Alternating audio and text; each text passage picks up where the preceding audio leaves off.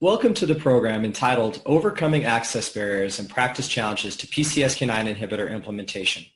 My name is Dr. Michael Block, and I'm Associate Professor in the Department of Internal Medicine at the University of Nevada School of Medicine and Medical Director of Vascular Care at Renown Institute for Heart and Vascular Health, both in Reno, Nevada. Here you see my disclosures. This program is sponsored by the North American Center for Continuing Medical Education, LLC, an HMP company. This activity was supported by educational funding provided by Amgen and Sanofi US and Regeneron Pharmaceuticals. Here are today's learning objectives. We will review the latest clinical trial evidence supporting the use of PCSK9 inhibitor therapies within the secondary prevention of cardiovascular events. We will examine updates to guideline recommendations and expert consensus statements regarding the role of non-statin therapies for the treatment of hypercholesterolemia and management of established cardiovascular disease. We will identify specific patient populations that would benefit from LDL-C lowering utilizing PCSK9 inhibitor therapies. We will develop strategies to overcome barriers that preclude access to PCSK9 inhibitors, including prior authorizations, insurance denials, and inconsistencies in the interpretation of prescription language. And lastly, we will learn to translate the latest evidence, update guidelines, and potential resolutions to access-related barriers to the individualized and targeted treatment of hypercholesterolemia and the management of established cardiovascular disease. So we're going to start with a patient case, and we're going to follow this patient case throughout this presentation. So this patient, we will use the initials LR for this patient. LR is a 69-year-old man who presents to the emergency department with 1.5 hours of stuttering precordial chest pain and associated shortness of breath and nausea.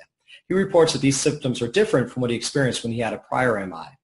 His past medical history is notable for hypertension, hypercholesterolemia, type 2 diabetes, and he has known coronary artery disease. He had an MI 3.5 years earlier, treated with PCI of the LAD artery using a drug-eluting stent. He also has GERD and osteoarthritis. His meds at presentation included aspirin, 81 milligrams a day, simvastatin dosed at 40 milligrams a day, lisinopril hydrochlorothiazide 40/12.5 milligrams a day, omeprazole, metoprolol succinate 50 milligrams a day, and ibuprofen as needed. In terms of social history, he had a 29-pack year history of tobacco abuse, but he quit in 2015, which was a couple of years before his presentation. Social alcohol use, no illicit drug use, and notably, he had very significant myalgias with both atorvastatin and rosuvastatin, but has been tolerating his simvastatin now for a couple of years. Family history is notable for a mother who experienced a TIA at age 63, so he does have a family history of premature cardiovascular disease. On physical exam, he's 5'10", 219 pounds, which leads to a BMI of 31.4. His blood pressure is 146/92, and his heart rate is 102. When you look at him on exam, there's no evidence of any ARCUS, no xanthelasma, which would be signs of cholesterol deposition, normal JBP, no carotid bruits. He is tachycardic, has a regular rate and rhythm, normal S1 and S2, no murmurs. His pulmonary exam is notable for a prolonged expiratory phase, mild wheezes, but no crackles. And on extremities, he has no edema, no xanthelomas, and normal pedal pulses. In terms of his diagnostic imaging, we did an ECG in the emergency room.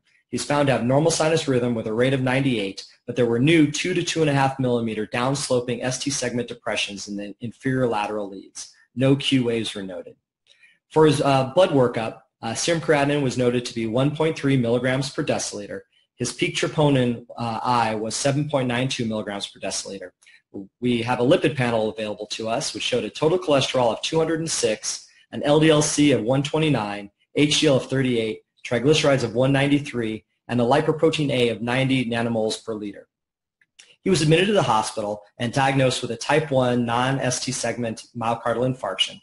He was given IV and fractionated heparin, aspirin times 4, so a total of 320 milligrams of aspirin, and metoprolol succinate 25 milligrams times 1 in the emergency department.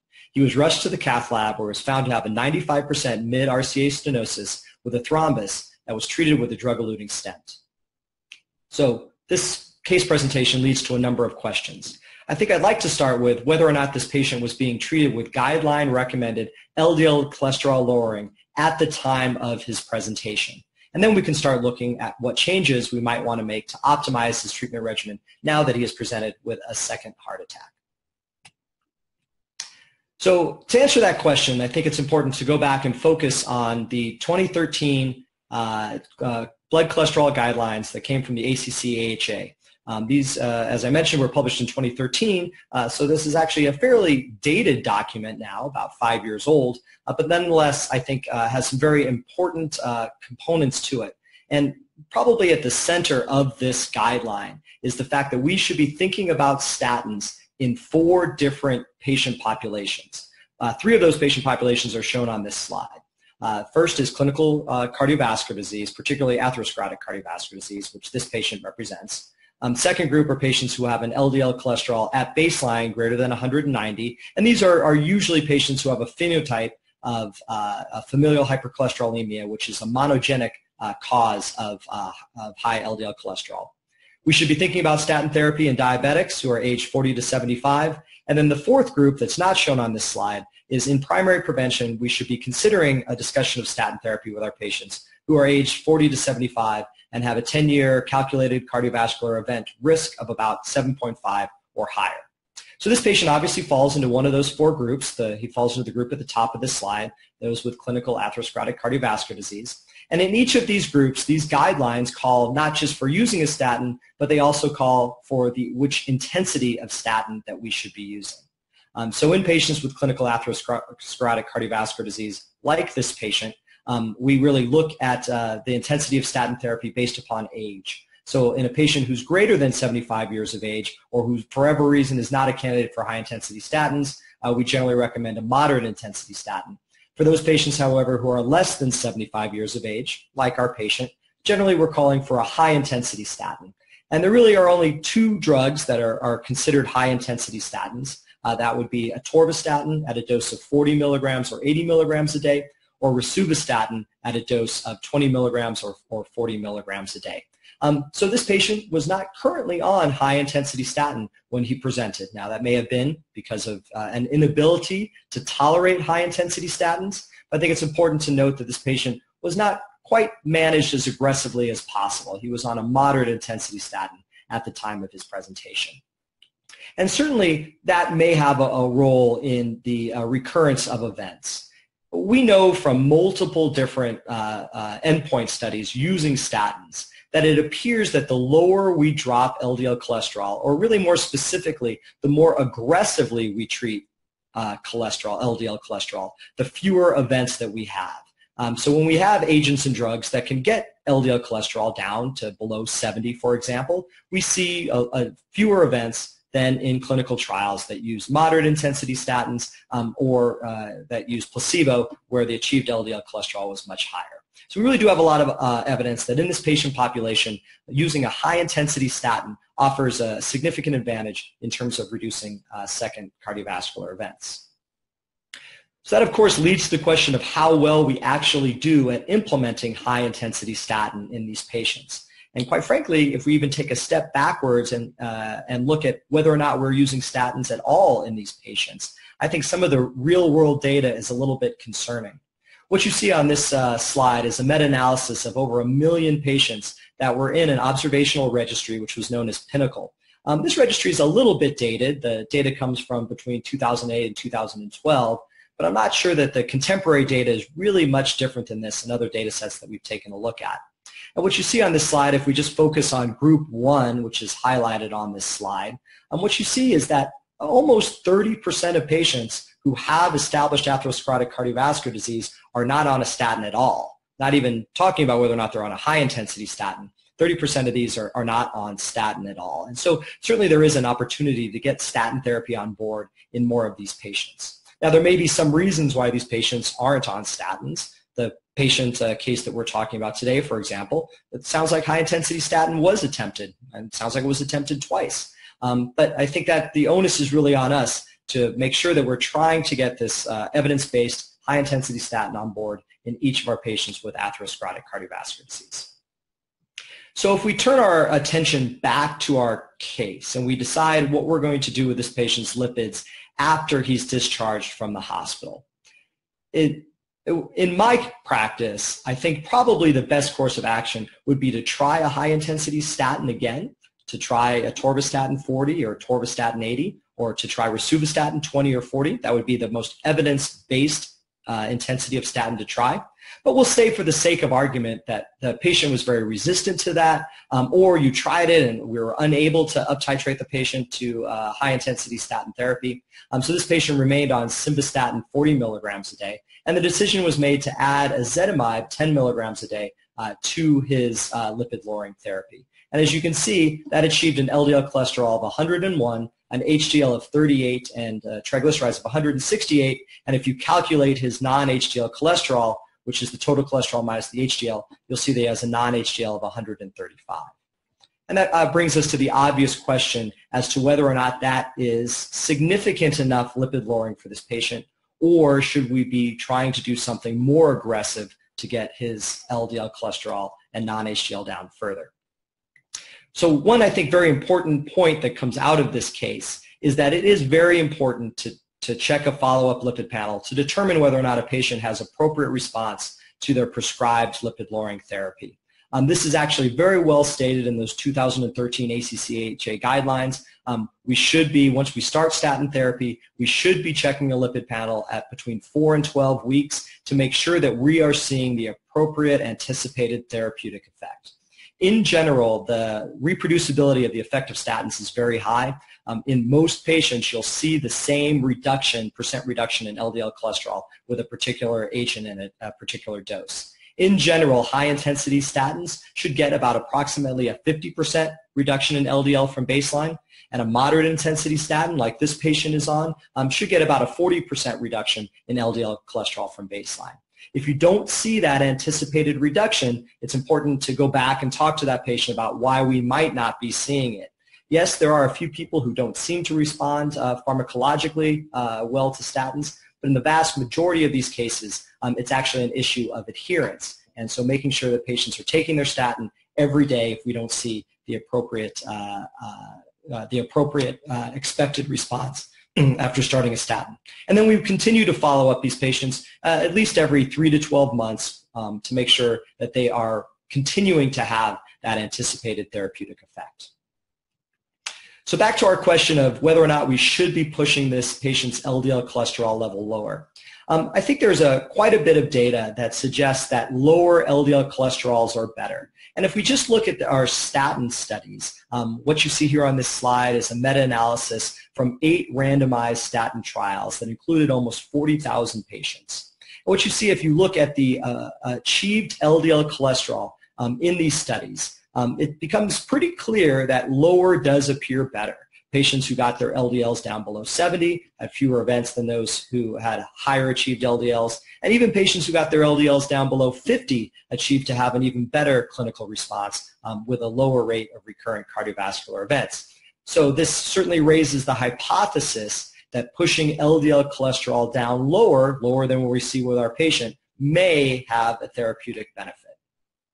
So how do we go about proving that hypothesis? Well, since the guidelines were published in 2013, we do have a number of clinical trials, a few of which I'm going to share with you today, that do show that if we add non-statin therapy to statin therapy to lower LDL-C further, we do see an improvement in events. And this was the specific hypothesis that was tested in the IMPROVE-IT study, which looked at the impact of ezetimibe in atherosclerotic cardiovascular disease. So this was really a landmark study. The methodology is shown here on this slide. There were 18,000 patients who were post-ACS who were randomized to either simvastatin by itself or simvastatin plus ezetimibe for 7 years. And as you can see on the left side of this slide, the addition of ezetimibe to simvastatin led to a significant decrease in LDL cholesterol, such that those who were on simvastatin monotherapy had an LDL-C of about 70, while those who were put on ezetimibe plus simvastatin had an LDL-C of about 55. And that additional reduction in LDL-C led to a statistically significant reduction in events, as shown in the Kaplan-Meier curves on the right side of this slide. This was statistically significant. It was not in absolute terms, it was not a large magnitude of effect. But this was a very important study nonetheless, because this was really our first study that proved the hypothesis that adding a non-statin medication to a statin would further reduce cardiovascular risk, even in patients who are already fairly well treated. So many folks paid attention to this data and other data that was coming out at the time. And since 2013, we've seen a number of different guidelines and statements that have come out suggesting that we not only put patients on appropriate statin therapy, appropriate intensity of statin therapy, but that we also target a specific LDL cholesterol goal. And ACE, which is a group of endocrinologists in this country, were among the first to really come out with a strong statement about LDL goals. And if you look on this slide, what they suggested is that very high-risk patients, such as our patient here who had established or recent hospitalization for ACS, in these very high-risk patients, we should not just be using appropriate intensity of statin, but we should also be targeting an LDL of less than 70. And they even highlighted a group of individuals who had progressive atherosclerotic cardiovascular disease, and I think you could make an argument that our patient may even fall into that clinical criteria. In this extreme risk group, we should be targeting an LDL cholesterol of less than 55. So in addition to the ACE document, the ACC, in both 2016 and then in 2017, they updated their consensus decision pathway on the role of non-statin therapies for LDL cholesterol lowering in the management of LDL in the management of atherosclerotic cardiovascular disease risk. I will be talking about these guidelines in a little bit more this decision pathway in a few moments, but there are a few things that I think are important to highlight about it. The first thing is that this retained the concept of 4 statin benefit groups. So we should still be identifying patients into one of those 4 groups and giving them appropriate intensity of statin therapy. But as I'll highlight a little bit in just a few moments, this pathway does include rationale for using non-statin therapy, particularly ezetimibe and PCSK9 inhibitors in specific high-risk individuals who don't get appropriate reduction in LDL cholesterol with statin alone.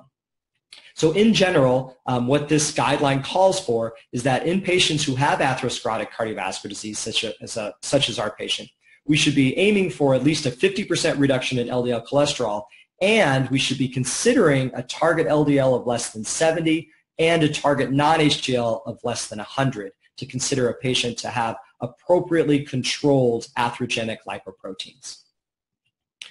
So into this arena, we can now talk about PCSK9 inhibitors. This has allowed us, the addition of PCSK9 inhibitors to our armamentarium, allows us to consider what might happen if we lower LDL cholesterol even lower than what we've seen in our statin studies, even lower than what we've seen in the Improve It study. So this is actually a very fast-moving story in terms of the development of PCSK9 inhibitors. PCSK9 inhibitors are a monoclonal antibody. The 2 that are available are fully human monoclonal antibodies to this very important molecule, PCSK9.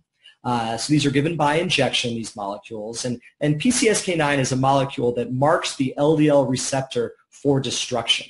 So if you're able to inhibit PCSK9, LDL receptors will cycle to the cell surface for a longer period of time and will pull more LDL cholesterol out of the bloodstream and into the liver, thus lowering serum or lowering blood LDL cholesterol levels. And as I said, this has been a very fast-moving story. The first studies of PCSK9 inhibitors were started in 2012, 2013, and demonstrated that we were able to lower LDL cholesterol very significantly. And by 2015, there was enough data that was available that both of the 2 available drugs, evolocumab and alirocumab, were approved by the FDA. And now, just 2 years later, we actually have endpoint data with these studies that look at their effect on hard clinical endpoints that were published in 2017 and presented in 2018, respectively. So this has really allowed us to not just have other members of our armamentarium in treating cardiovascular disease, but also has allowed us to test the hypothesis of what happens to these patients if we get their LDL cholesterol down well below 70, even down below 50 in most cases, because these agents do lower LDL cholesterol very significantly. If you look at this entire clinical program that I have on this slide, what you see is a very consistent effect on LDL cholesterol. about a 55% reduction in LDL cholesterol.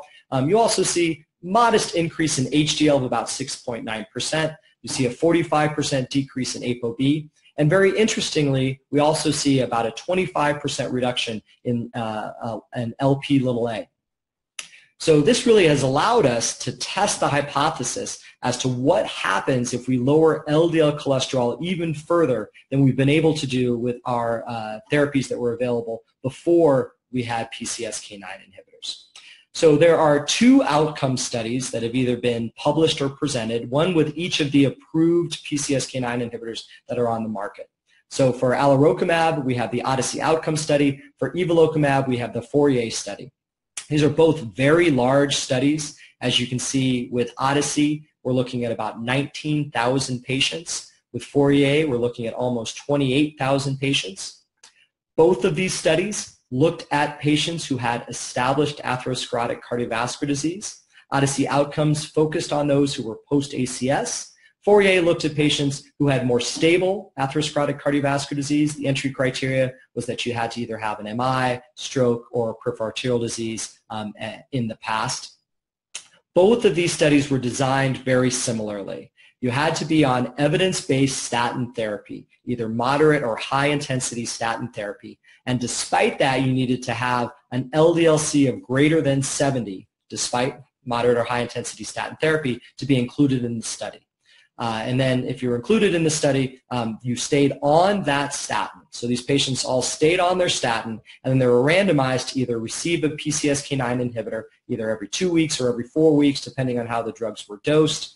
And they were followed for a very short period of time, just a little over 2 years in both of these studies. And both of these studies looked at a composite of hard and soft cardiovascular endpoints that are shown here on this slide. And we'll be also talking about some of the secondary endpoints that looked at what we often call hard clinical cardiovascular events. So first, let's look at the Odyssey outcomes study in a little bit more detail. As I highlighted earlier, this was a study of almost 19,000 high-risk patients, all of whom had had ACS from the preceding 1 to 12 months, and who had an LDL cholesterol greater than 70 despite high-intensity statin. These patients were then randomized to alirocumab or placebo, and they ended up being followed for a median of 2.8 years. And I'll just point out that our patient would have been potentially a qualifying candidate for the Odyssey outcomes study, having had a recent ACS and having poorly controlled LDL cholesterol despite his maximally tolerated statin therapy, which in his case was a moderate intensity statin. In any event, what's shown on this slide is the reduction in LDL cholesterol that was seen over the course of the study. As you see, we're looking at about a 55% reduction in LDL cholesterol between the statin-only group and the statin plus PCSK9 inhibitor group. And as you can see, that reduction in LDL cholesterol was very well maintained throughout the course of the clinical trial. And that reduction in LDL cholesterol led to about a 15% statistically significant reduction in the primary endpoint of the study, which was a composite of CHD death, MI, stroke, or hospitalization for unstable angina. So 15% relative risk reduction, statistically significant, but also a 1.5, 1.6% absolute risk reduction in the number of events. And I think it is important to highlight the number of events that did happen in this study. If you look out to almost 3 years, which was the median follow-up in the study, almost 10% of people in the statin alone group had another event. So clearly there's residual risk in these patients, and we're able to decrease that residual risk to at least some extent by adding a PCSK9 inhibitor on top of that evidence-based statin therapy. In terms of subgroups analysis, one of the things I think was very important that came out of this study is that patients who had a higher LDL cholesterol at baseline got a larger effect, both in terms, both relatively and absolutely, by being randomized to PCSK9 inhibitor. So if you look on the right side of this slide, patients who had a baseline LDL greater than 100 seem to have the highest event rates in the statin-only arm, but also had the greatest reduction in events in the arm that was added a PCSK9 inhibitor. This slide here looks at some of the secondary outcomes. I always like to highlight what's shown in the middle of this slide, which we often call hard clinical endpoints, which is death, MI, and ischemic stroke. These are among the easiest endpoints to adjudicate. And as you see here, there was a 14% statistically significant reduction in that important secondary endpoint. Interestingly, if you look at all-cause death, we actually see a reduction in all-cause death in this study with a marginal or nominal p-value of 0.026. But certainly everything, all of the endpoints in this study seem to be going in the right direction, favoring the addition of a PCSK9 inhibitor over and above statin therapy alone. When looking at a relatively new therapy, though, it's important to not just look at efficacy. We need to look at side effects as well. So this looks at key safety. This slide looks at key safety endpoints that were seen in the Odyssey outcome study. And as you can see, starting at the bottom of this slide, really no difference in any adverse event or in serious adverse events.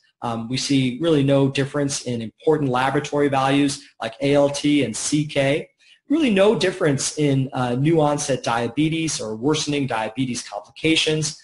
There was, however, a slight increase in an allergic reaction, injection site reaction, both of which occurred just a little bit more with alirocumab than with placebo.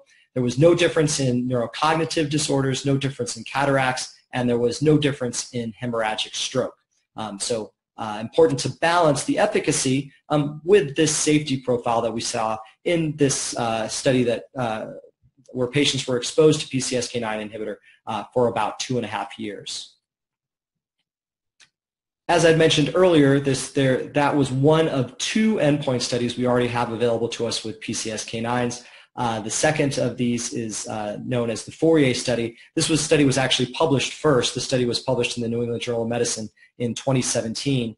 And this study looked at a slightly different patient population, also patients who had established atherosclerotic cardiovascular disease, but it enrolled 28,000 patients who had more stable atherosclerotic cardiovascular disease. They needed either a history of MI, a history of PAD, or a history of ischemic stroke to get into the study.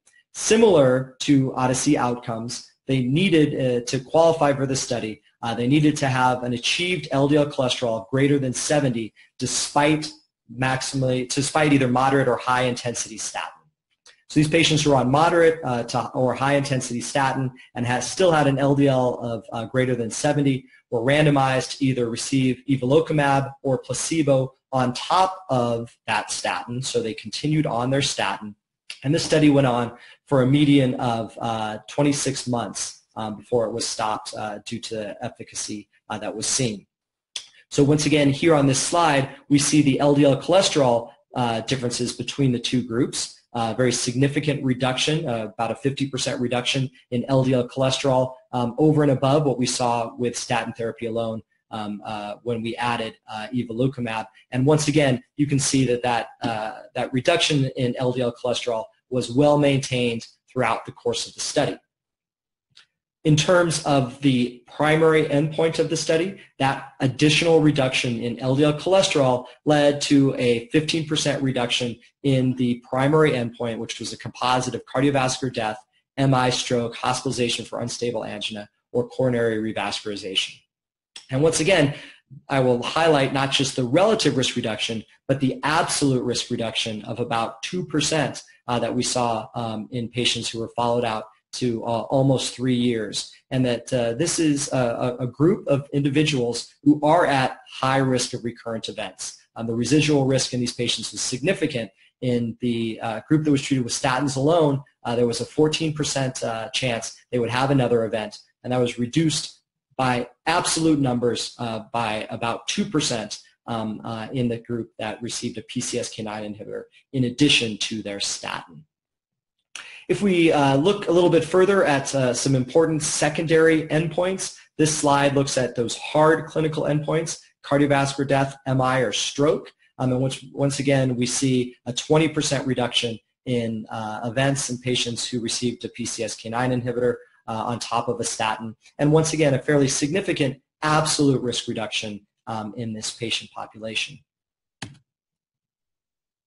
If we divide that down a little bit further, we see that there were reductions both in ischemic stroke and in fatal and non-fatal MI, but there were no significant differences in cardiovascular death in this study. And similar to the data that I showed you in the previous study, similar to data with the Odyssey outcome study, in Fourier, it did seem like the lower the LDL, the higher the LDL cholesterol was at baseline, the better benefit that was received, the greater the magnitude of benefit that was received by patients being randomized to evolocumab as compared to placebo. So once again, we're beginning to see a patient population or a couple of patient populations being identified that may get greater benefit from the addition of a PCSK9 inhibitor than other subgroups. Here on this slide, we see the key safety endpoints for the Fourier study. So in general, if we looked at all adverse events or serious adverse events, really no difference between the evolocumab or placebo group. If we look at neurocognitive events, cataract, rhabdo, even muscle-related events, really no difference between the two. We did see a slight increase, a modest increase in allergic reaction and in injection site reaction. And there was also a modest increase in new onset diabetes that was seen in the evolocumab group. I will just highlight the neurocognitive events for one moment. It was actually recognizing that these patients were going to end up with a very low LDL cholesterol. Prior to these studies, there was some concern that we may see some neurocognitive effects with PCSK9 inhibition and with achieving those very low LDL levels. So there was a pre-specified subgroup analysis that was done on a small group of over almost 2,000 patients in the Fourier study who had extensive neurocognitive testing done before the study and then at study close. And importantly, that pre-specified subgroup saw no difference in neurocognitive events between those randomized to a PCSK9 inhibitor and those randomized to placebo.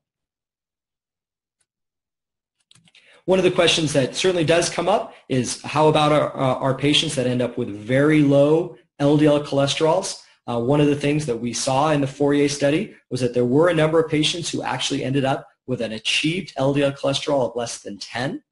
Not surprisingly, these patients were all in the PCSK9 inhibitor group.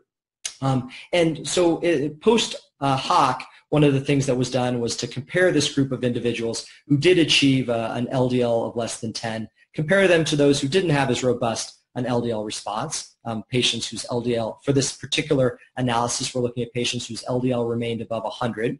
These patients were almost exclusively in the placebo group. And as you can see, if you compare these two groups, we see that those who achieved that low LDL had a significant reduction in cardiovascular events, either looking at the primary endpoint or that key secondary endpoint of cardiovascular disease, MI, or stroke. And there was really no difference in adverse events overall, drug discontinuation, or in serious adverse events. So once again, highlighting what appears to be a very nice safety profile, even from getting LDL cholesterols down well below what we've been able to achieve with statin therapy. In this slide, we're looking at what happens in specific high-risk groups in the Fourier study. This slide on the left particularly looks at patients who had peripheral arterial disease. We know that patients who have peripheral arterial disease are at higher risk of having recurrent events. And so we saw a very significant reduction in events when patients were randomized to PCSK9 inhibitor. It was a 27% relative risk reduction, but because event rates were so high in that population, we saw an absolute risk reduction of 3.5%. Looking on the right side of this slide, we are looking at another high-risk group, which are those who had an elevated hs-CRP coming into the study. And once again, if you look at patients who had a CRP of greater than 3, once again, we saw higher event rates, and we saw a more robust response in terms of relative and absolute risk reduction in those patients. And so one of the things that comes out of some of the subgroup analyses both from this study and from the Odyssey outcome study, is that we're beginning to look at particular subgroups that may benefit from PCSK9 inhibitor more than other subgroups of individuals.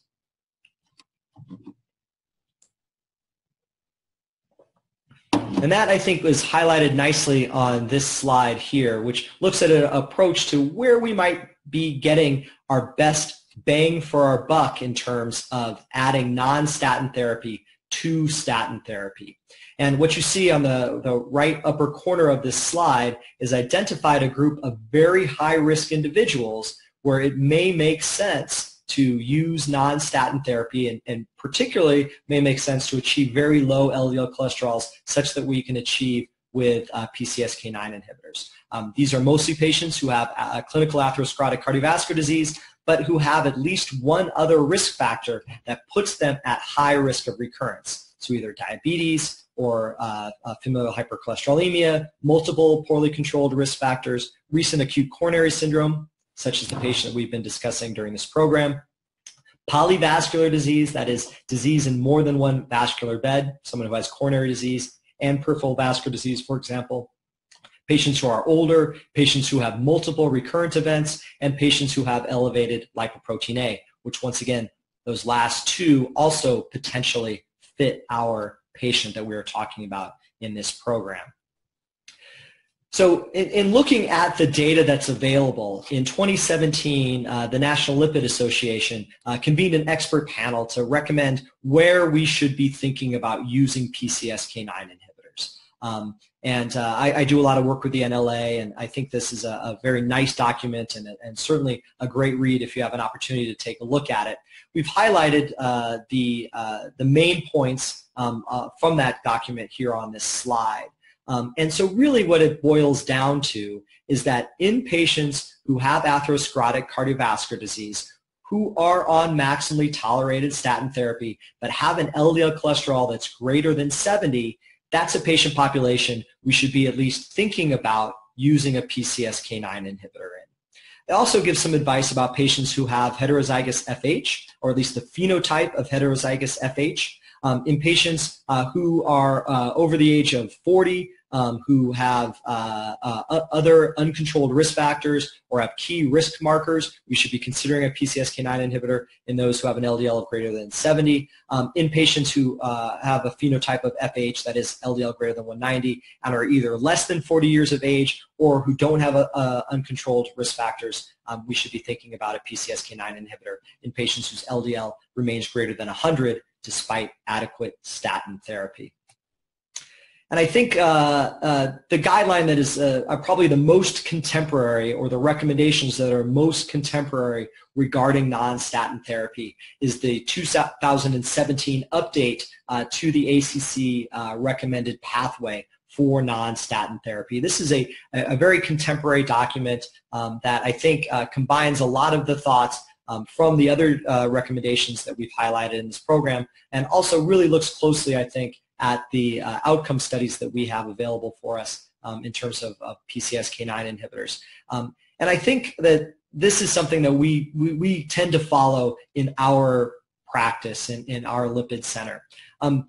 When you look at a patient who has atherosclerotic cardiovascular disease, obviously, once again, this guideline says that the first thing we want to do is make sure that they are on appropriate intensity of statin therapy, which for most of these patients will be high-intensity statin therapy, unless they don't tolerate high-intensity statin therapy or they're over 75 years of age, or we might want to consider starting with moderate statin therapy. And then in patients, particularly those who have comorbidities, patients who have atherosclerotic cardiovascular disease or comorbidities, or who have atherosclerotic cardiovascular disease and have FH, if we don't see a reduction of 50% in LDL, or importantly, if the LDL cholesterol remains above 70, we should be thinking about adding a non-statin therapy. So LDL above 70 in atherosclerotic cardiovascular disease, and an LDL that remains above 70, we should be thinking about adding either ezetimibe or a PCSK9 inhibitor. And I think that the small print at the bottom of this slide is a very important part of this recommendation. In general, what it suggests is that if a patient is within about 25% of their goal, they only require a less than 25% additional reduction in LDL cholesterol, we might want to consider ezetimibe, because that should be able to get us about a 25% reduction in LDL cholesterol and probably can get us to goal. And it's obviously a less expensive therapy than PCSK9 inhibitors. And we should be really reserving PCSK9 inhibitors for those patients who really need them.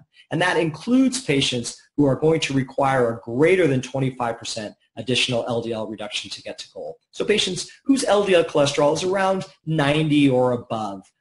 Those are the patients with atherosclerotic cardiovascular disease where we might want to be thinking about using a PCSK9 inhibitor rather than using ezetimibe.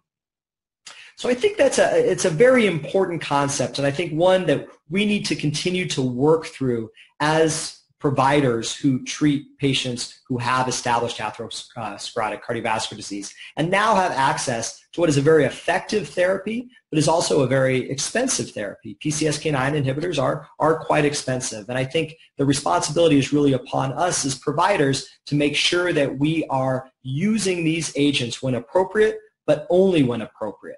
So when we can get patients to goal with other therapies, that's probably what we should be doing. And what you see on this slide is a simulation model that's based on some medical and pharmacy claims. It's over 100,000 medical and pharmacy claims that really look at what it takes to get patients down to below, say, 70 milligrams per deciliter, which is the target that the ACC document has recommended. And what you'll see if you look on the right side of this slide is that the vast majority of patients should be able to get to an LDL-C of below 70 with high-intensity statin and ezetimibe, or some of them even less intensive statin, less intensive therapy than that. And it's really only somewhere around 10 to 15% of patients that should require a PCSK9 inhibitor in order to reach that type of achieved LDL cholesterol. And I think, once again, this really is, I think, helpful to us when we speak to others who are concerned about the cost of these agents, that we're really not talking about the use of these agents in all patients with atherosclerotic cardiovascular disease. We're really trying to limit to those who really need this drug. So I think that very easily leads back to our treatment case. So just to review, our case today is a patient who has had a recent acute coronary syndrome. This was a recurrent event. This patient was unable to tolerate high-intensity statin, so remains on simvastatin 40, which is a moderate-intensity statin, and had ezetimibe 10 milligrams a day added after this most recent acute coronary syndrome. His follow-up lipid panel 8 weeks after the addition of ezetimibe is shown here. LDL-C achieved of 101, HDL of 38, triglycerides of 168, and a lipoprotein A of 90. So I think we are now prepared to answer the question, what, if any, change to his lipid-lowering regimen is warranted? And I think, based on the data that we've shown with the endpoint studies that we have available to us, and looking at the consensus pathway that was published by the ACC, this is a patient who is relatively far from goal, has an achieved LDL cholesterol that's greater than 100, also has multiple different risk factors for why this patient may end up back in the hospital with a cardiovascular event if we are not treating his cholesterol more aggressively. And this would seem to be an excellent candidate for a PCSK9 inhibitor. So you, as a very diligent provider who recognizes the opportunity in this patient, prescribe a PCSK9 inhibitor, but, and this is very consistent with my experience, after that first prescription is written, you are notified that you need to submit a prior authorization. You receive a form, you fill out that form, you send it back to the pharmacy, and you learn that the prior authorization is denied. So this, unfortunately, is something that happens very frequently when we prescribe PCSK9 inhibitors and other relatively expensive medications. And this, I think, raises a number of different practical issues that we should be addressing in making sure that we are getting this drug or these drugs to the patients who really need them. And once again, I think the first part of this is making sure that we are using the drug in the right patients. Once again, the onus is on us to identify those very high-risk patients who are likely to get the greatest benefit from use of a PCSK9 inhibitor. So what you see on this slide is some of the prescribing information for both of these drugs. And I'll go through it fairly quickly, and obviously this data is all available in the monographs for both of these drugs, which I do urge you to read if you're going to prescribe these drugs. Alirocumab, which was studied in the Odyssey outcome study, is indicated as an adjunct to diet and maximally tolerated statins for adults with either heterozygous familial hypercholesterolemia or atherosclerotic cardiovascular disease who require additional LDL cholesterol lowering. It can be given as either 75 milligrams or 150 milligrams in a pre-filled pen every 2 weeks, or you can give 300 milligrams, once again in those same pre-filled pens, once a month. As we talked about earlier, side effect profile, we do see some increase in nasopharyngitis, injection site reactions, and hypersensitivity reactions, but otherwise is a very well-tolerated medication. Evolocumab had their indication updated in December of 2017 after the publication of the Fourier data. Evolocumab is now indicated as an adjunct to diet a maximally tolerated statin therapy for adults with heterozygous FH, or in patients with clinical atherosclerotic cardiovascular disease who require additional lowering of LDL cholesterol to reduce the risk of MI, stroke, and coronary revascularization in adults with established cardiovascular disease. It's available, once again, as a pre-filled syringe of 140 milligrams, which can be given every 2 weeks. Or there is a on-body auto-injector that's available, which allows 420 milligrams to be delivered once a month. Once again, very well tolerated. Side effects include nasopharyngitis, injection site reactions, and hypersensitivity reactions. So access to these PCSK9 inhibitors has been somewhat restricted by a number of formularies, but as we're going to talk about in the next few minutes, that access is certainly improving with the publication and presentation of some of the endpoint data that I shared with you. In general, you can expect that with your initial prescription of a PCSK9 inhibitor, most formularies are going to ask for a prior authorization.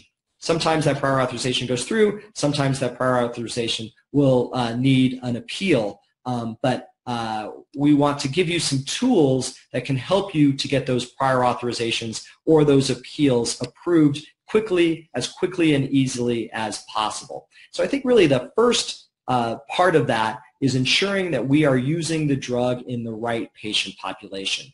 We've really seen that already in this talk, that we can identify patients who have atherosclerotic cardiovascular disease who are at higher risk of recurrent events, those who remain greater than 25%, those who need at least a 25% reduction in their LDL cholesterol to get to goal despite maximally tolerated statin therapy. And many times we're looking at patients who have other risk factors that may make them at higher risk to have a recurrent event. Those are really the patients that we need to fight the hardest to get PCSK9 inhibitor therapy into their hands. In general, the most common reasons that prior authorization for a PCSK9 inhibitor is denied is documentation. It always ends up being documentation.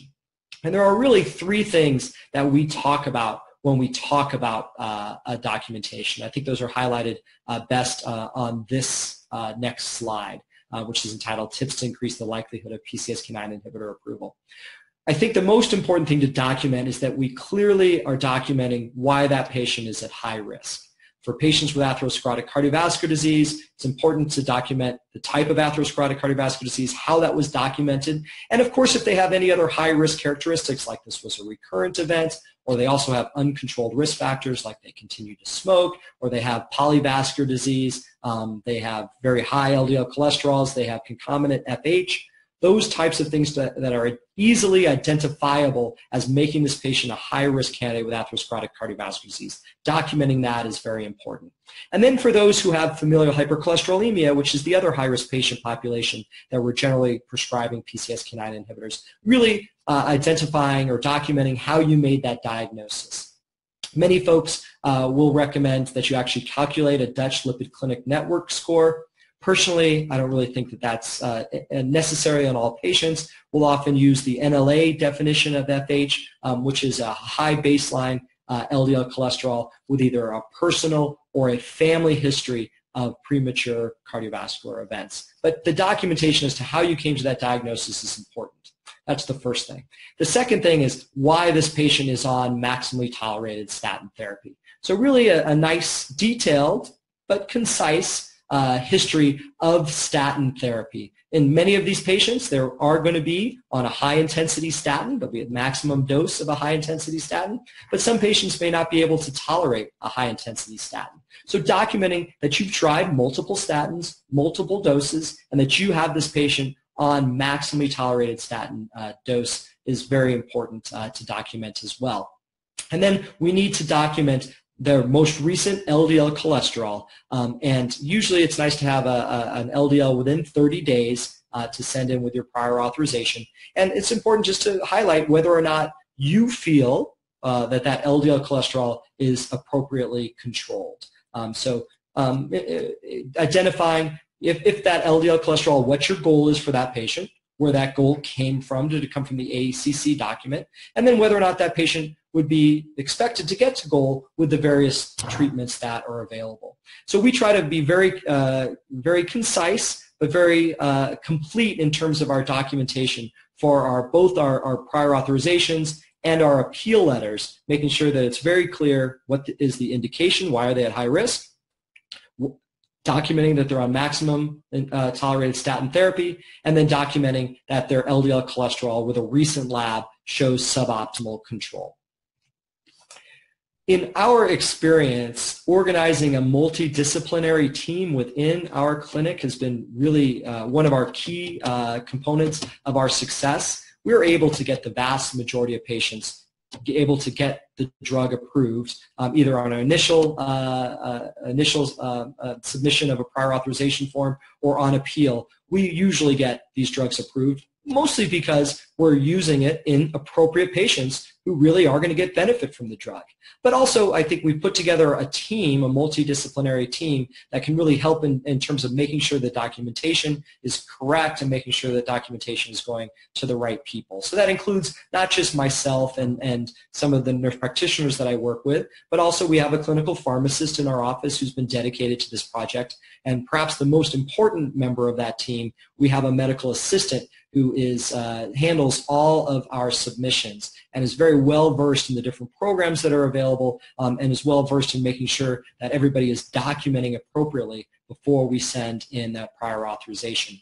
And our success, I think, has mirrored what others have seen in the literature, which is if you use a team and that team meticulously documents all the data required for PA approval and manages appeals properly, you can see success rates of over 90% in terms of getting patients approved to get the drug from their formulary. So there are a number of different tools that are available. Highlighted on this slide, you see a uniform prior authorization form and a form letter that you can use or you can adjust for your own purposes. This comes from an article by Baum et al. That was in Clinical Cardiology. You can download this article, which has these forms available in that article. And we've used, particularly the letter, we've taken the letter and reformatted it in our clinic. And we use that common appeal letter for all of our appeals, which number one, makes sure everything is documented appropriately, but by having a form also minimizes the amount of staff time that we need to take on writing some of these appeal letters. I think it's also incumbent upon us to take advantage of some of the opportunities we have to shine a light on the problem that we have oftentimes in getting prior authorization for medications we think our patients need.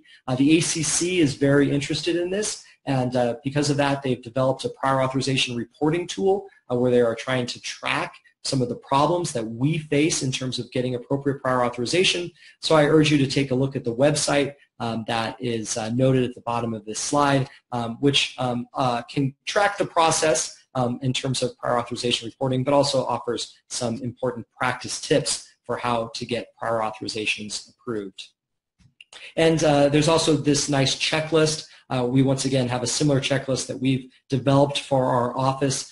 This particular checklist is from the NLA, and this just makes sure that when somebody, in our case, we have our medical assistant review this checklist, make sure that there's documentation for all of these things in the documentation that we're sending off to get prior authorization.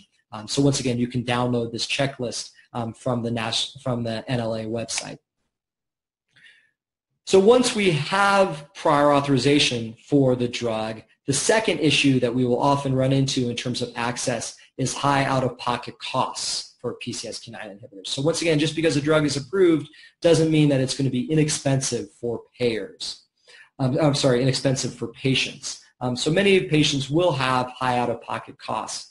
Luckily, as I'll show you on the next slide, there is a copay card that's available for patients with commercial insurance for both of the two available drugs. Those copay cards make sure that patients generally pay no more than $5 a month for their drug.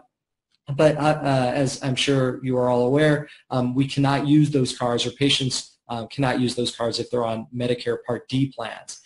And the out-of-pocket expenses can be very significant for patients who are on Medicare Part D. I'd say this is one of the major obstacles that we have to getting the drugs into the patients who need them.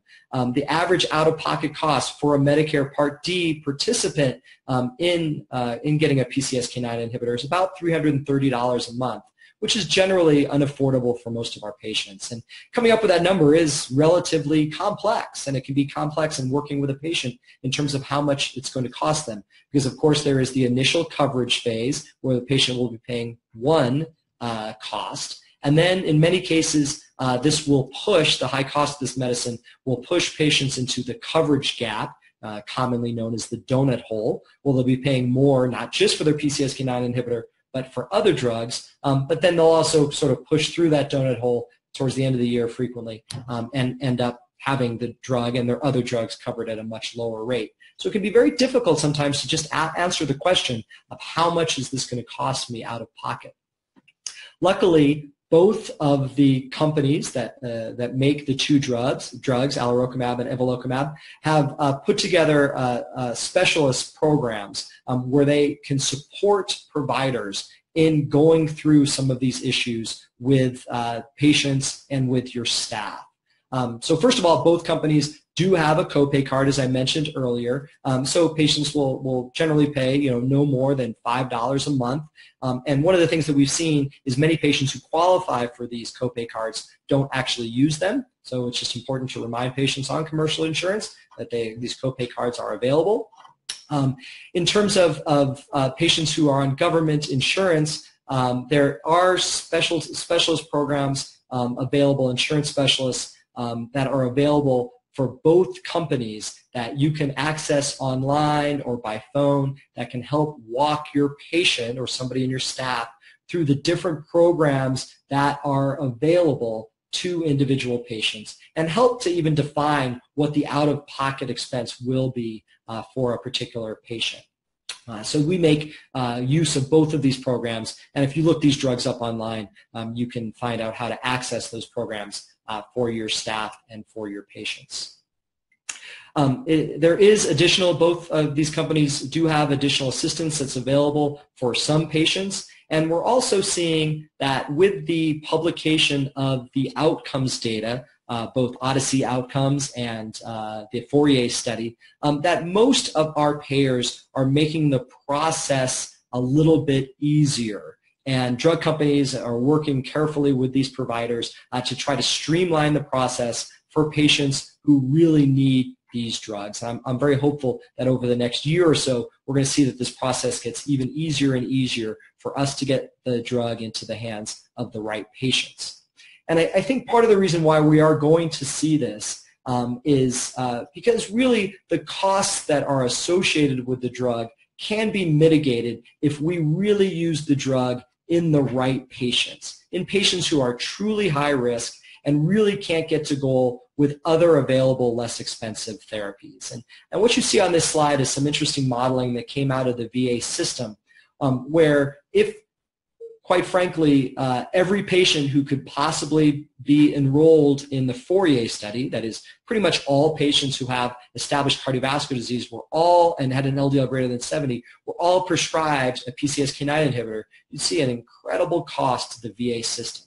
But if instead, if you look on the right side of this slide, if instead of that strategy of just giving all these patients a PCSK9 inhibitor, if instead we say, all right, how can we intensify and maximize non-PCSK9 inhibitor therapy first? Make sure that we're trying to get these patients on a high-intensity statin, using ezetimibe if it is warranted, if it's going to be able to get a patient to goal, and then only looking at patients who aren't able to get to goal with a high-intensity statin and potentially with ezetimibe, what you see is a much more reasonable cost to the system.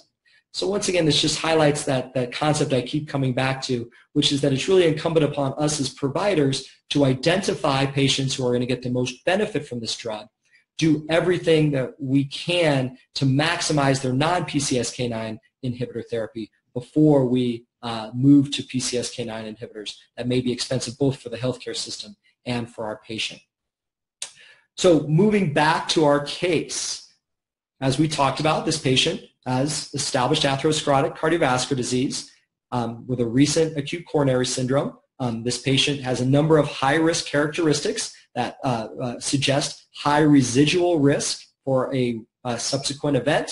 Those include an LDL cholesterol that's not at what would be considered an appropriate goal.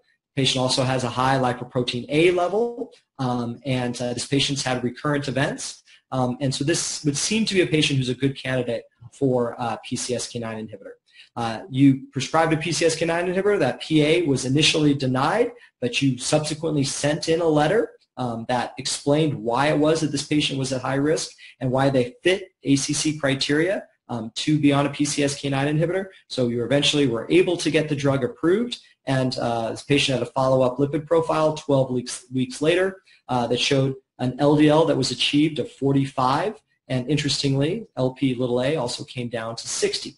So now we have a patient whose LDL cholesterol is at goal, less than 70, and well less than 70. And I think now we're faced with that sort of interesting question as to whether or not this patient should continue on their ezetimibe or whether or not you could potentially stop the ezetimibe in this patient, which is a whole other discussion that we won't go into today.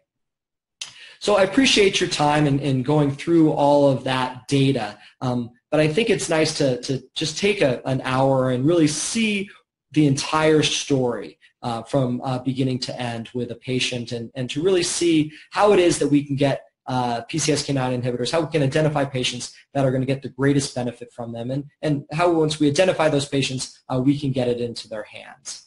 So here you see our take-home messages from this presentation today. I think despite the fact that we spent most of our time talking about PCSK9 inhibitors, I think it's important to recognize that statins remain the cornerstone of therapy in patients at high cardiovascular risk. They are absolutely the first-line therapy, and using appropriate doses, either a moderate intensity or high intensity statin, as called for our ACC/AHA guidelines, is the first step.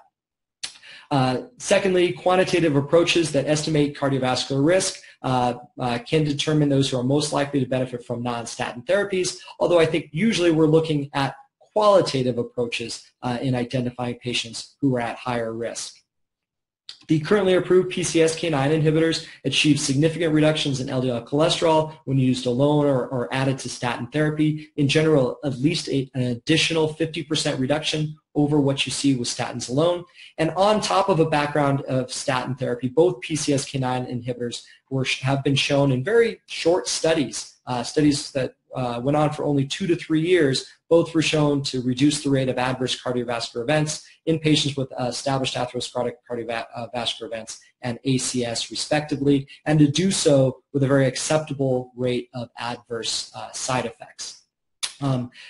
I think that perhaps the most important thing that came out of those studies, the Odyssey outcome study and the Fourier study, is that they did prove the hypothesis that LDL cholesterol is important in the pathogenesis of atherosclerotic cardiovascular disease, and that lowering LDL cholesterol with non-statin therapy adds incremental benefit in reducing cardiovascular events. We talked about the fact that as many as 80% of PCSK9 inhibitor prescriptions are not approved initially. We talked about the importance of documentation in getting that prior authorization approved. We also talked about using a team-based approach and using published resources from the ACC, the NLA, and the ASPC in order to help with the prior authorization process. We also talked about ways in patients who have been approved for the drug to help lower out-of-pocket costs, including use of the copay cards and potentially using support programs from both of the companies that make this drug in order to help work with individual patients lower their out-of-pocket costs. So that I want to thank you very much for joining me for this program today. You will now be directed back to the landing page. Please complete the post-test and evaluation to receive your CE credit, and thank you for participating in this program.